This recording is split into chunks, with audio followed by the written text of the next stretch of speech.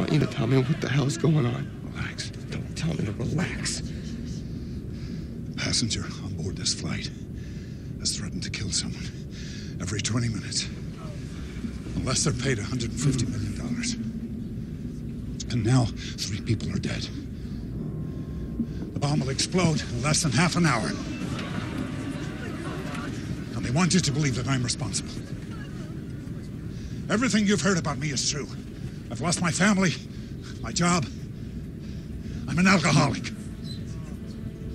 My daughter was diagnosed with acute leukemia at the age of 5, and I spent my days at work instead of being at home, looking after her, because I was afraid of watching her die.